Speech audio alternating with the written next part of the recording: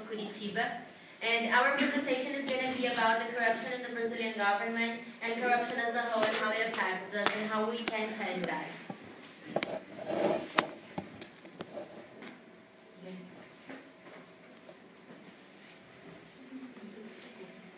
So, corruption, you probably already know, but corruption is basically taking something from someone and using it, something that's not yours, and using it for your own.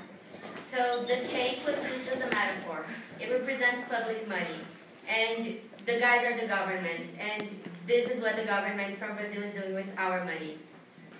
They're taking the cake from you, and then maybe giving it to someone else or eating it just for them. So even though there are many definitions of what corruption is, we gave us one of our own. So corruption is the abuse of public resources to enrich or give unfair advantage to individuals, their family, or their friends. So the guys had unfair advantages over your cake.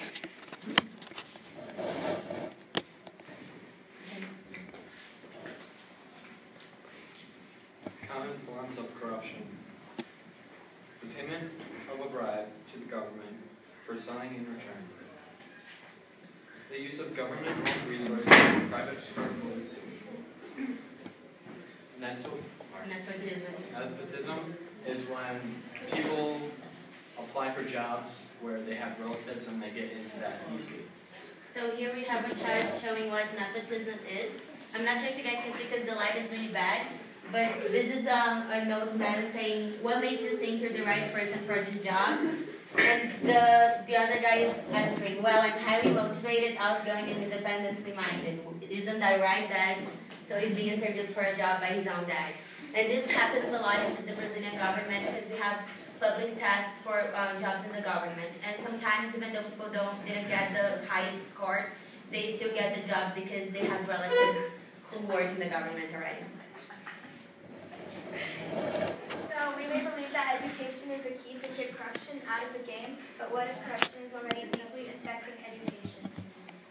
This is the quote that most inspired us to begin our project. So here we have the cycle of corruption. So we wanted to connect corruption with the 20 global issues.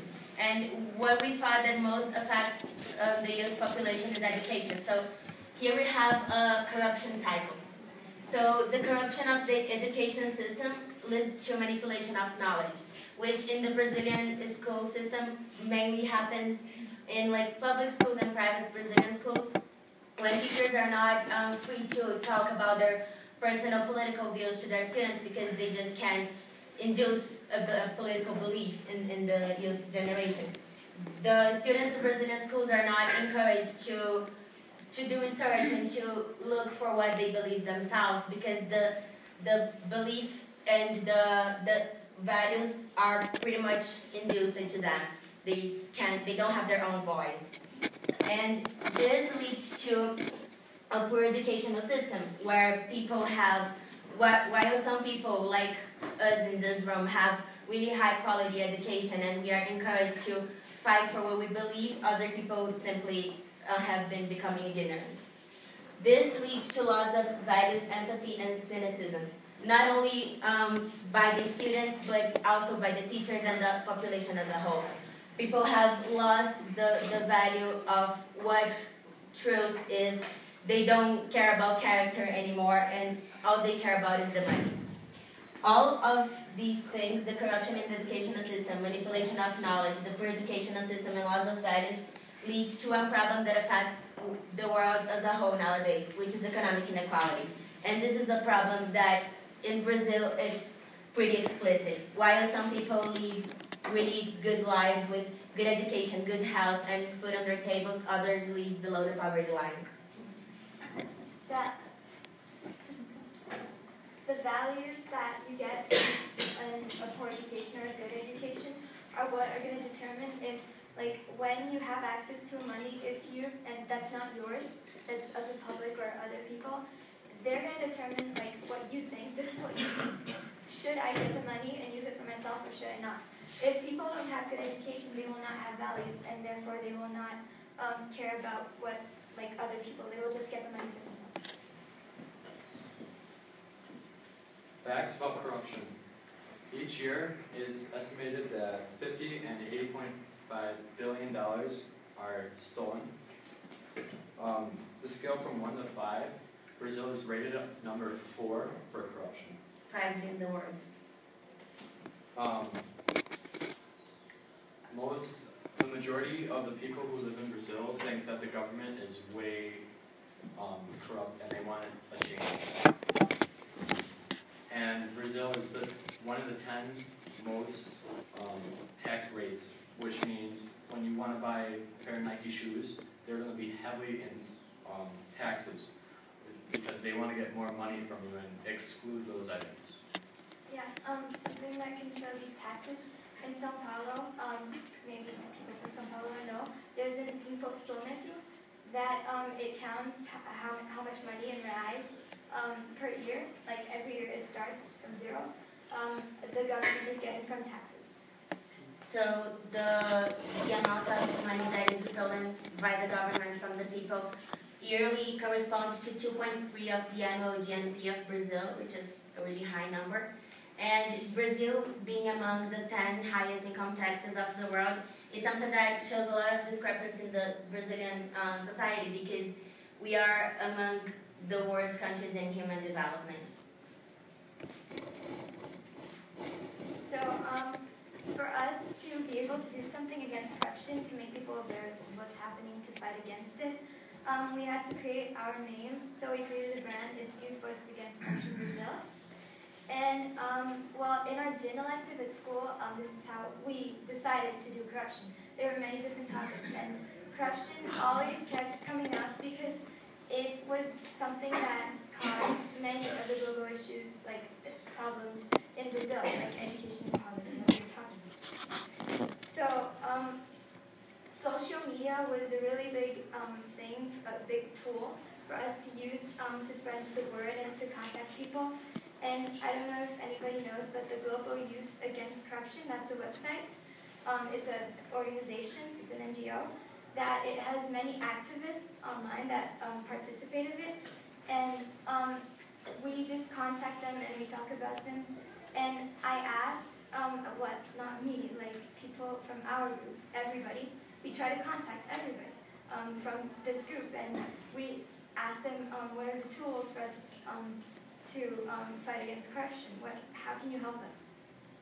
And we also created a Facebook page. We talked from people from Paraguay, Argentina, Abu Dhabi, China, from like all over the world, because we really wanted to create something that was not only going to affect our community, but would actually have a global impact.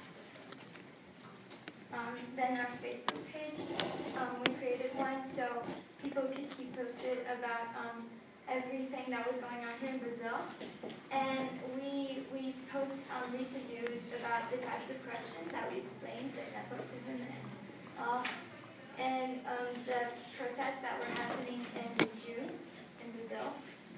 And in 1 week, we got 102 likes in our Facebook page, Youth Voice Against Corruption. Just look it up if you guys wanna follow. I think you have access to Facebook on the school Wi-Fi.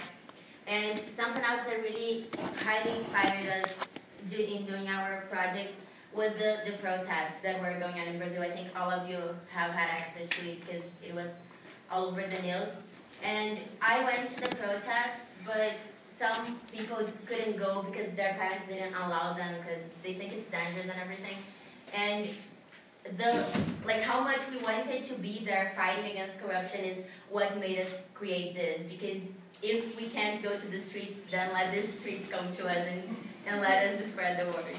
And I went to the protest, and one thing that really inspired me to be active in this project was that for the time I was in the streets and participating in the protest, there were not Christians or non-Christians, black, white, Indians, or homosexuals or not. Everyone was just Brazilians, and all of them were fighting for a common cause. Yeah, something like these protests that inspired us, what we think happened, they simply stopped after after the mid of July. So 1.5 months, the Brazilians fought, but then we stopped, which was in our video. So we want to try, like, there are minor protests in the streets happening, but nothing like the ones that we had in Rio or in São Paulo and Avenida Paulista and all. So we really want to make people, we want to go there. Again, we want to continue fighting until we actually have great, like, really good results. And this, like, as you see, the social media was really important for us, for our project, the Facebook page and the Global Youth Against Corruption.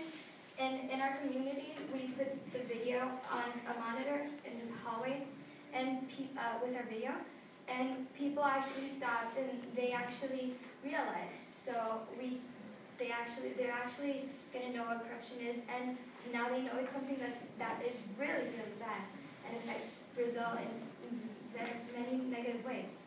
We have also been doing bake sales in our community with, at least once a week we do bake sales, and we have also been selling these. That has our logo. And during the bake sales, we actually did them, like, we sold cupcakes and all, and named them like Cupcakes Against Corruption. And like to attract people. To attract people.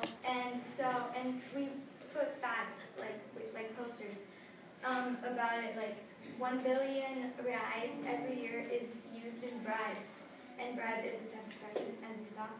So we got people to cupcakes and all, to be able to know what corruption is and how. And also one thing that we talk a lot about is that sometimes, like, because we have access to all the good stuff that Brazil has to offer, like the private health system, the private school, we go to a really good school, and because we live in good houses and everything, and we have food every day, sometimes we fail to see the reality of other people. And that's what we want to expose up and above all, is that, like, we are here today, but some children are in the streets trying to get money and food. Some people stop studying to get money to take to their parents because their parents just can't work because they have no education, they don't know how to read or write. So we want to not only fight against corruption, but also bring awareness to people that we live this good life, but that's not like this for everyone. Yeah, in front of our school, right across the street, there's a public school, and it's really different from our school. We have like a big campus, 2 soccer fields, and they don't have that. And it's really sad because we see the kids going to school, and they're really poor, and it's really sad. And some staff that works there, like the cleaning people, maintenance, they're all super nice, and they have kids that study in the school. And at our school, we also have the scholarship students, that some of them are like, they give them scholarships by being athletes, and we get to know them better, and they're different from us because they don't have the access to good health. Now they do to education, but they're friends with their sisters or brothers that don't, and it's just really sad. So with our project, we want to show that education can bring different people to the same level. And one of our main goals for the next semester is to work with the public school that is across the street of our school. And we want to teach them a little bit about corruption and show them that they can make a change. And now we're going to split up into some groups to talk about what we just learned. Alright, so we have Kaylin, Papa, I'm Andrew, I'm